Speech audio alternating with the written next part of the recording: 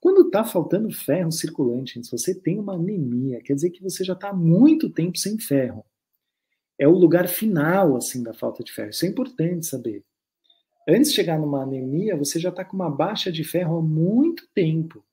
Quando o paciente chega com uma anemia, né, constatada, ferropriva, uma anemia ferropriva, é porque ele já está com uma baixa há muito tempo. Há muito tempo. Então, o que eu preciso fazer? Primeiro, é importante que a gente, no dia a dia, escolha alimentos que são ricos em ferro. Existem várias tabelas, assim, muito boas, mostrando quais são os alimentos mais ricos em ferro que eu posso ingerir ao longo do meu dia. É importante eu dividir esses alimentos ao longo do meu dia inteiro. Isso é muito importante. Tudo bem? Muito importante. Agora, se você tem uma falta de ferro, uma anemia ferropriva, essa reestruturação do ferro não se faz pela alimentação. Eu sei que isso é muito duro de ouvir, né? Nós que gostamos da vida natural, de se curar pela alimentação, de escolher, né, nossa medicina pelo que a gente ingere, pelo que a gente come. Isso é muito importante. Mas quando eu tenho uma anemia devido à falta de ferro, quando eu realmente cheguei em baixos números, né, nos exames laboratoriais de ferro, ferritina, eu não consigo reestruturar isso pela alimentação. É nesse momento que a suplementação é muito importante.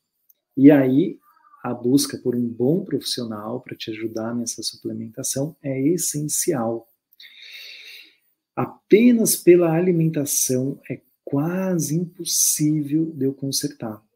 E eu estou falando isso porque no nosso meio, né, do Ayurveda, nós, né, a maior parte, imagina aqui, vegetarianos, a gente não come carne, ou pelo menos não come carne vermelha, não come frango.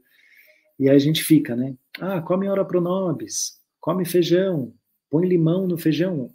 Gente, quando eu ponho um cítrico, um ácido, ou vitamina C junto com o ferro vegetal, né, que eu encontro em alimentos vegetais, eu aumento muito a absorção desse ferro. 10, 20%, né?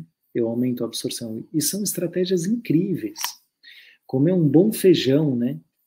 Um feijão fradinho, um feijão preto, grão de bico, que é muito rico em ferro, enfim, arroz é rico em ferro. E acrescentar limão são estratégias importantes para o dia a dia, na manutenção do meu ferro no dia a dia.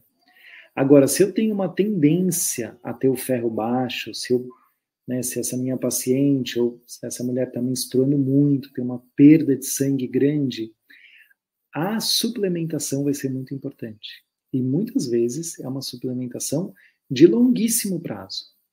Tá tudo certo, gente. Suplementar, suplementar não quer dizer que nós estamos perdendo, que nós não somos saudáveis. Tá? Não quer dizer isso. Suplementar